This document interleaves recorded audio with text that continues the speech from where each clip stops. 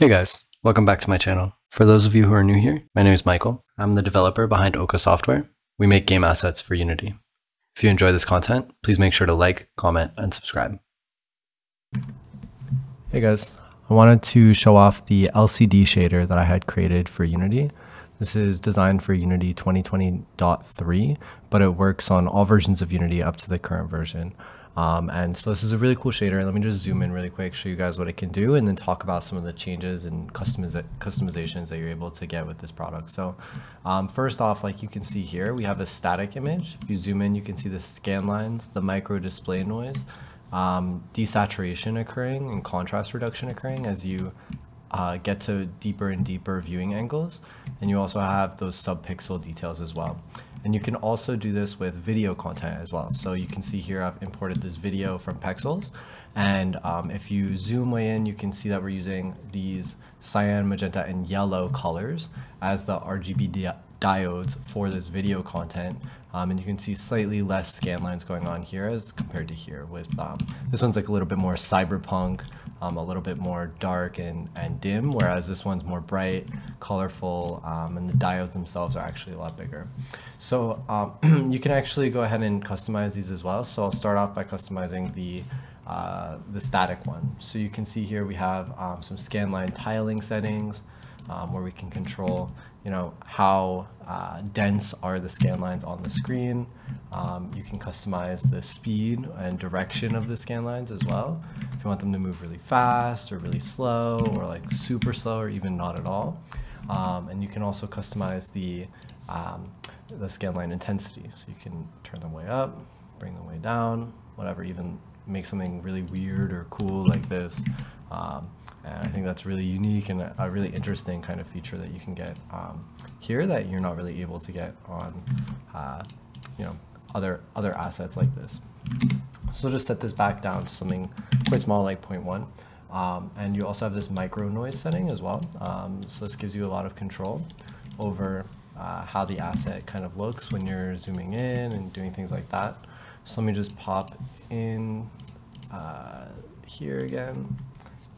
And you can see that the image on the left is actually loading this video from a source URL. So that's really super cool, something that you're not really able to get from a lot of screen shaders.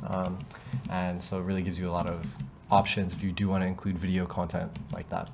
So going back to this image here, so another thing that you can do is change out the diode arrangements. So here we have a blue, green, red diode arrangement, but I've included in here a bunch of different ones like BGR, CMY, RGB, YMC, and you can see that those kind of change the source color as well. And if you go in here, you can also change the border style of the individual diodes. So if you zoom in really close, you can see the diodes kind of have this particular border style, but you can change them. And this gives you really different looks when you zoom in or zoom out. Something like this is quite interesting as well. Or have that negative color going on. And so yeah, there's tons of options. We have 12 different border styles, 5 different diode arrangements, and you're able to author all of those yourselves and include them yourself as well. You can also customize the viewing angle. So you can see here that the viewing angle quality can change. Oops. You can change the viewing angle quality, the chroma loss at different viewing angles, the brightness loss, and the hue shift. And these are all designed to replicate real screen results that happen when you come to different viewing angles on a real screen. So we looked at some scientific data that people pulled from looking at different displays at different angles, and they do have chroma loss, brightness loss, and hue shift effects. And you're able to model these based on scientific data that's being pulled. And you can also control the screen brightness flicker rate and the flicker intensity as well. So if you want the screen to flicker, really quickly and super intensely like that, you can do that. Or you can, have it set quite low. And you can also tint this screen as well. So just a ton of different controls here, and you can control a lot of these different settings as well yourself. You can also change the fade distance for the diodes so that they fade in, more closely or more further. And you can also change the diode scale as well. So if we go in here, let's bring this back to default color and then change the diode scale to something really big, right? Let's say 100 by 200. So I have these big, thick, oddly spaced diodes, and you can see them kind of fade in and fade out. You can control that distance